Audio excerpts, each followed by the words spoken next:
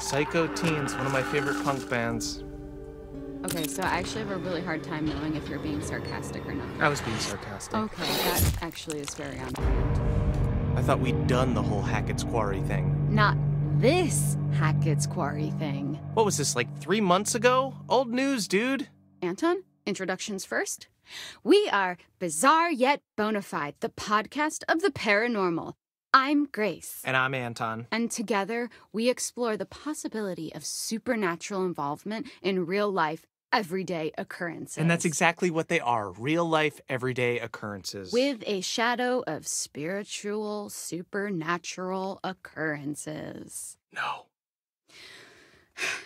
Okay, so I hope you've got hat insurance, Anton, because I'm about to blow your mind. Did you just ask if I had hat insurance? Yes, it's responsible to insure those things which mean the most to you. A hat. Yes. Okay, I know where your priorities lie. Go on. Anyway, there actually is a real reason that we're coming back to Hackett's Quarry. There have been some developments, and I've sourced some information. I remain skeptical, but I'm all ears. Under my hat. I was hoping you'd say that. Oh, God, why? Why are you smiling? Stop it, I hate it. Why? I had braces. I have to make use of them sometimes. You do have very pretty teeth. Thank you. That's something that a lot of podcast listeners might not know about me.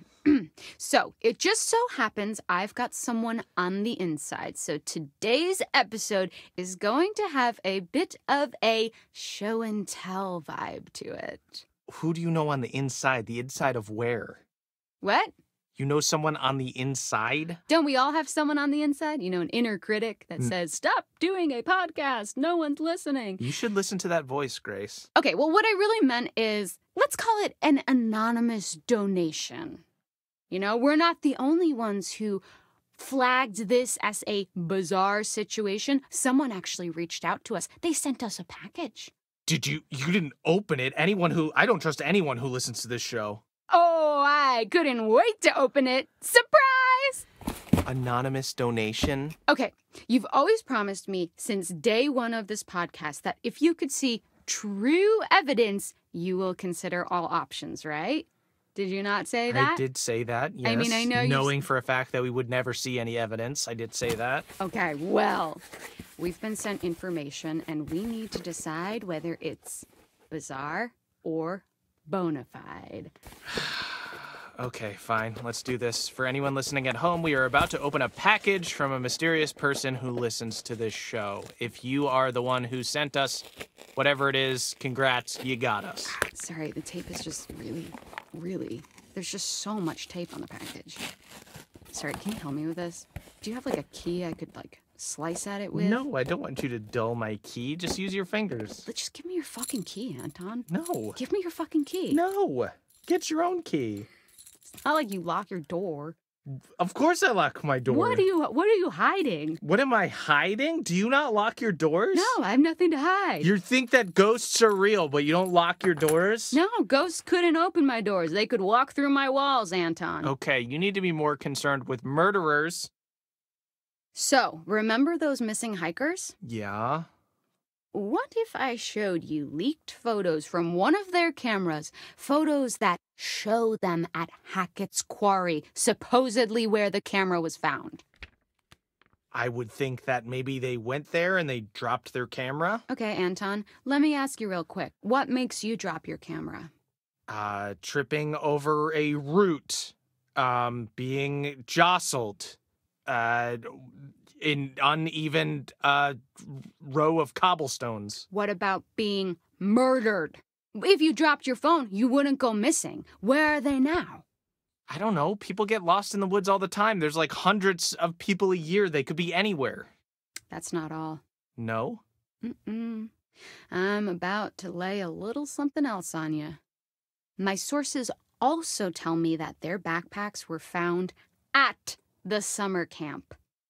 Really? Then, okay, well then, shouldn't this be public knowledge? Why aren't the Hackett's prime suspects? Exactly my point. Maybe they would be if anyone knew where they were. Is it all just a big cover-up operation? Yeah, that's where it falls apart a bit, in my opinion. So, we've got to talk a little more about the Hackett family. Right, so these guys are like the heritage landowners, right? Mm-hmm. Yep. Their great-great-great-grandparents were trappers who claimed the land way back when. They just claimed it? Yes, they did. They put their flag on it just like the man on the moon. The Hackett family flag, right. Well, apparently when they claimed it, they found quartzite. Quartzite? Okay, I was hoping you would ask. Fun fact, every building in the whole of New York is made of quartzite. That's not fun or a fact. Most of them are. But I digest. Digress? It was a pun.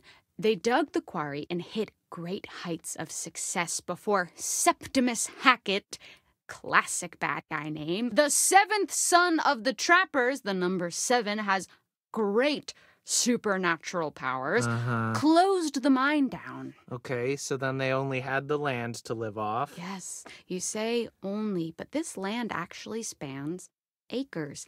That's a lot of forest, a lot of unexplored darkness. Ooh, okay, a great place to hide, to have all these dark secrets for this strange, reclusive family. And this is where we start to get a little more into paranormal territory. Okay, here we go. Acres and acres of haunted woods.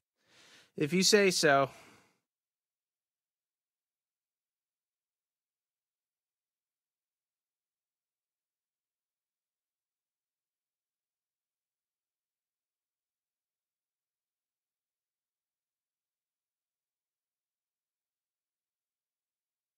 Welcome to Bizarre Yet Bonafide, the podcast of the paranormal. Welcome back to Bizarre Yet Bonafide. Anton, today I'm actually going to pass you some light reading. Okay, you're gonna make me read this? All right, this is... What you're seeing now is a copy of a letter that Kaylee Hackett wrote to her grandma. Allegedly. All right, this seems like more of a you job, but I suppose I can read this. I feel like if some of the evidence comes from your mouth, it will have more clout. Right, okay, here we go.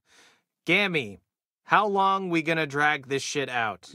I know family is the most important thing, but I want to know what's outside the forest, outside this damn house and camp, and I sure as hell know that ain't about to happen 'cause of who we are.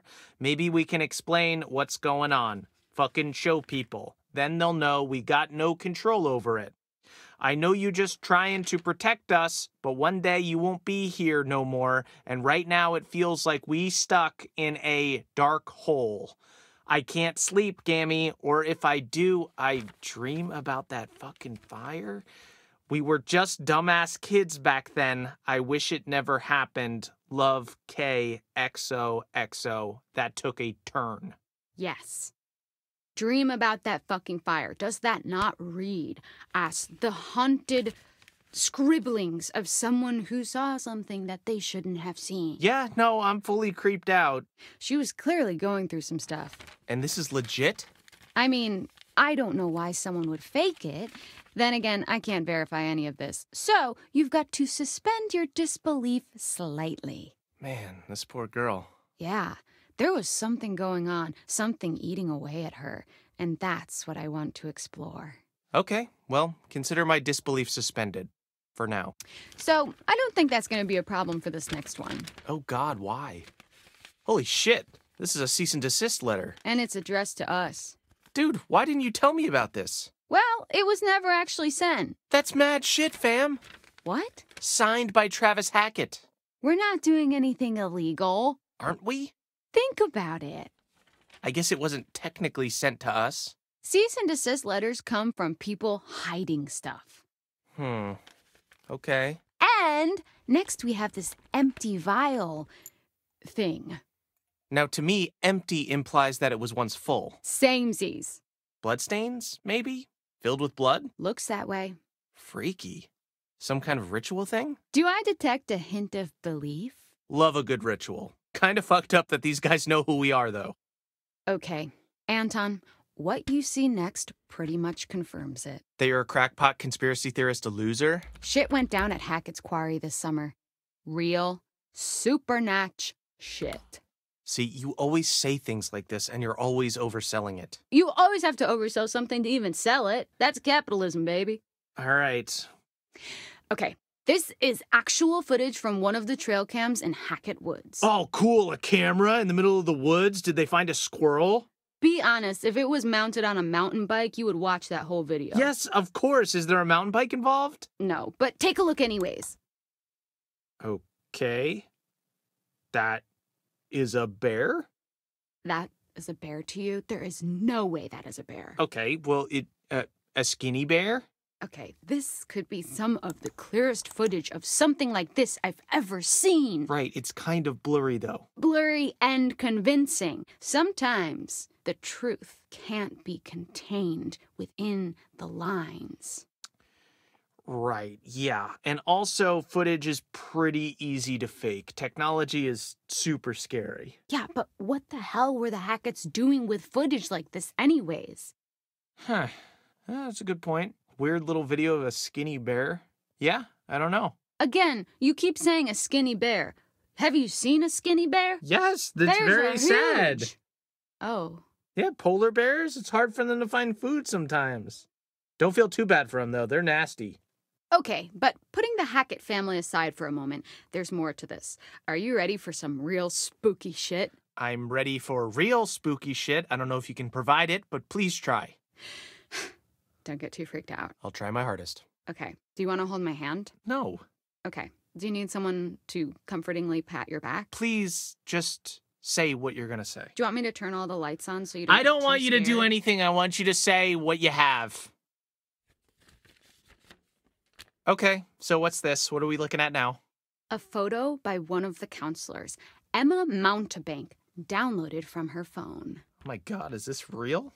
Well, that is what we're here to discuss. Okay, this looks shopped. I mean, doesn't it? Okay, but if you downloaded photos from my phone, yes, they would all be shopped as well. There would be a filter on it to make my eyes look big and cheeks look pink. But I don't even think that has even any of those filters. Look at the eyes and tell me that's not real danger. Yeah, it's weird. Yeah, weird, bizarre, yet bona fide. What the hell happened? More than we are being told. Yeah? There's something else, too. Okay. Look at what happens when I put it through a negative filter. Whoa! Okay, what is that? It's her! The hag of Hackett's Quarry! See? Full circle! No. That could be anything. Like what? Please, try to explain. I don't know. that... What's that thing? There's this thing. It makes your mind. You see faces and stuff. There's people. There's Jesus shows up on toast every once in a while. This could be whatever. Well, I don't need to hear too much more about your breakfast, but I can't believe that you're still questioning this. You're doubting your own cynicism now, though, I can tell. I can smell the doubt that you usually apply to other things on yourself. Pixar didn't happen, right? Well, so did happen. No, pics you can fabricate. Experiences you can't. I would need to see the Hag of Hackett's Quarry myself. Well, if you want to go to North Kill with me, No, I actually have a really good okay, relationship. I believe you. Okay, but you know what? I have something that couldn't be fabricated.